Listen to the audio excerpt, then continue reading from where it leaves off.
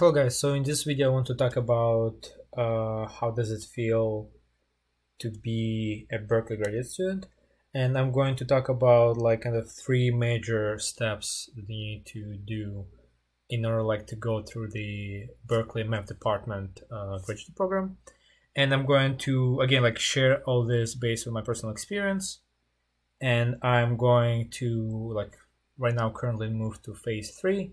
So what I'm going to do, I'm going to just share with you guys what was my phase 1 and phase 2. So for phase 1, as I kind of call it, is going to be as soon as when I enter the Berkeley graduate program, was to pass a preliminary exam.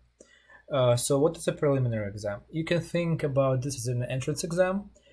Some universities, for example, UT Austin or University of California, Irvine, they require you to have a solid knowledge on the basic math subjects such as algebra, analysis, topology, geometry.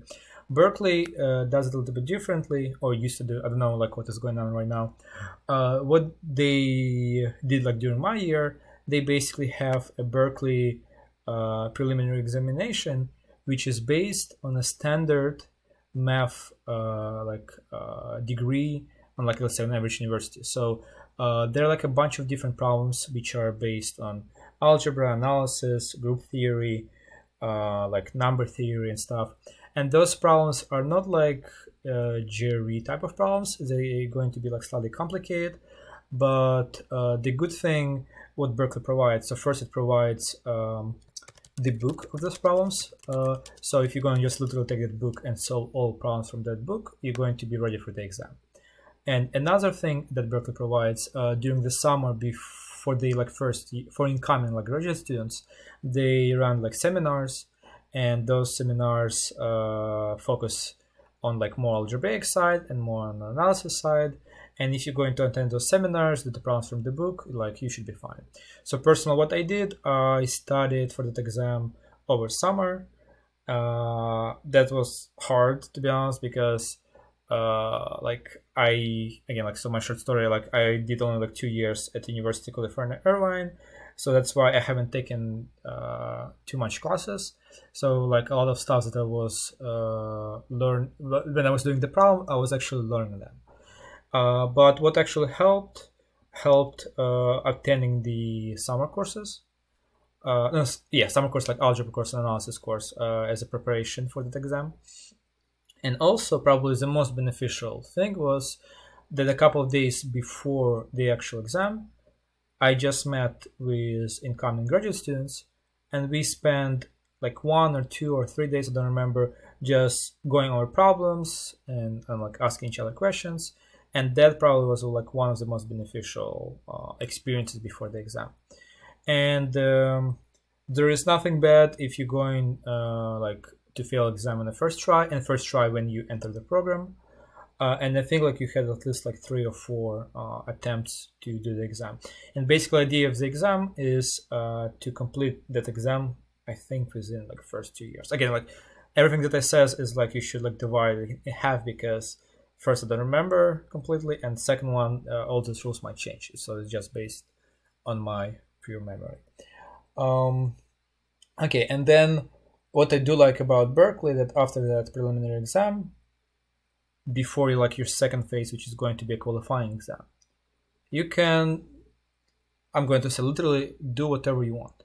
So usually I'm going to compare to University of California, Irvine, because I went there.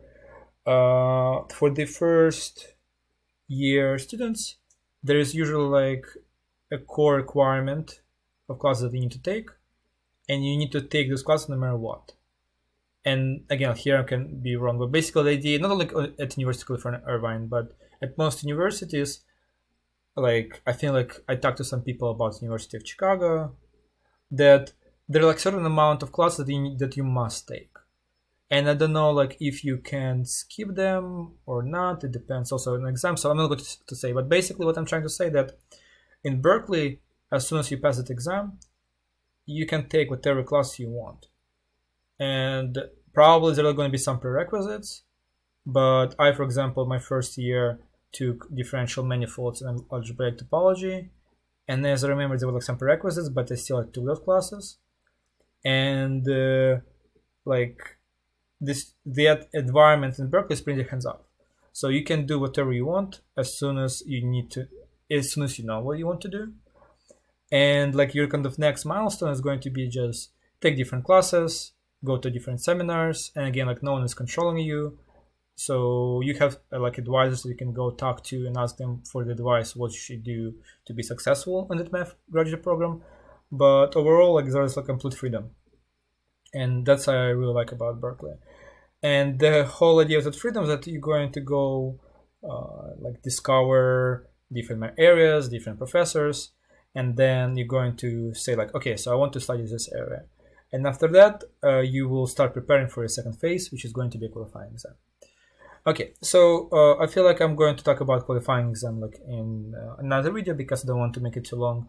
But there's like a short experience of Berkeley and just being a math graduate student. Yeah, so I don't know, if you like it or / you have any questions, just ask them below the video. Put the like button. If you're not subscribed, subscribe, and see you next time.